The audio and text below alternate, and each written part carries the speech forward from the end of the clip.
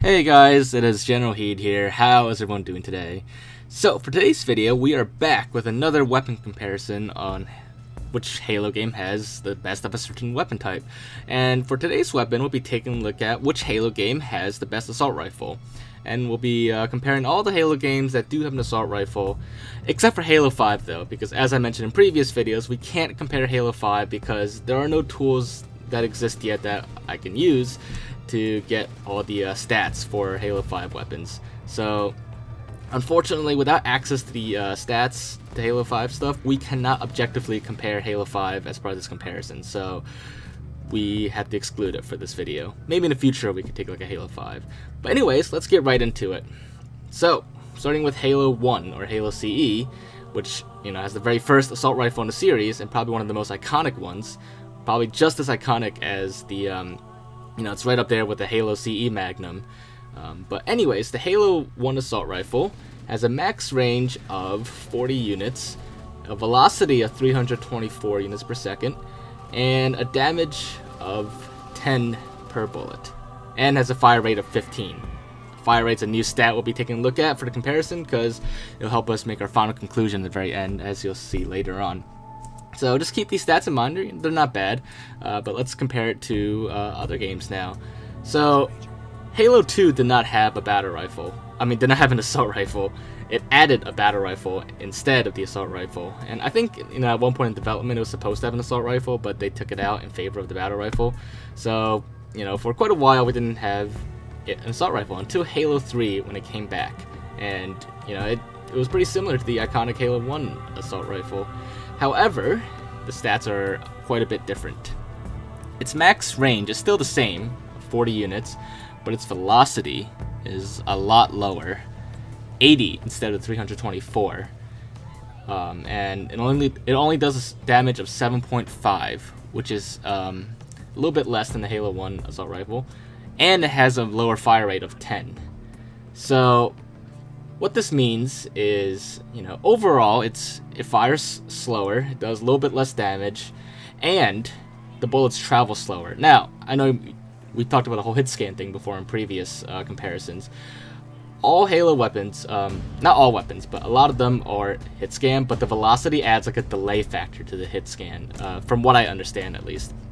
And what this means is that while the AR bullets still hit scan, the 80 makes them a lot slower, so you have to lead your shots a little bit, so compared to the Halo 1 assault rifle. Anyways, after Halo 3, the next Halo game to have an assault rifle was ODST. However, ODST's assault rifle is actually 100% identical to Halo 3's assault rifle. So for this comparison video, we're not really going to go in depth into the Halo 3 ODST assault rifle. We're just going to mark it as, we're just going to consider it a Halo 3 assault rifle, and we're not going to really go into stats with it. So anytime we talk about Halo 3's assault rifle, we're also talking about ODST's. Now the next game that has a unique assault rifle would be Halo Reach. And this assault rifle also is quite different from all the previous versions, not just appearance but also stats wise, which let's take a look at the stats right now. So it has a much higher max range, 100 instead of the 40 from Halo 1 and Halo 3. It has a whopping high velocity of 3,000 units per second. Halo 1 only had 324 and Halo 3 had even just 80. However, the Halo Reach assault rifle only does it's a really weird specific number, only 5.834 points of damage per shot, and has the same fire rate of 10 as Halo 3 does. So basically, the Halo Reach assault rifle, you can shoot it at a further distance with much higher accuracy because of the really high velocity. The 3,000 velocity pretty much makes it like any other hit scan weapon, as in your bullets travels instantly, almost near instantaneously, compared to Halo 3. You almost don't need to lead your shots in Halo Reach at all with the AR. So, the next game to have the AR, and well actually the last game we'll be taking a look at because we can't look at Halo 5, the game is Halo 4. And once again, this actually brings back a more classic looking AR, like the Halo 3 one. I know there's the whole art style thing, but the one piece of art style that Halo 4 kind of keeps classic is the AR. Sort of. And as for the stats, this one, like Halo Reach, also has a max range of 100. but its velocity is half that of Halo Reach's at 1500. Now, that being said, it's almost like an instantaneous shot anyways, so I don't think you'd notice a difference much, especially at like closer ranges.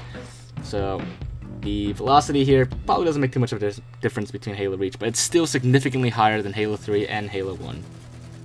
Its damage is back up to 7.5, just like Halo 3, but still a little less than Halo 1's damage. And its fire rate is still 10. So pretty much all the Halo games except for Halo 1 have the same fire rate.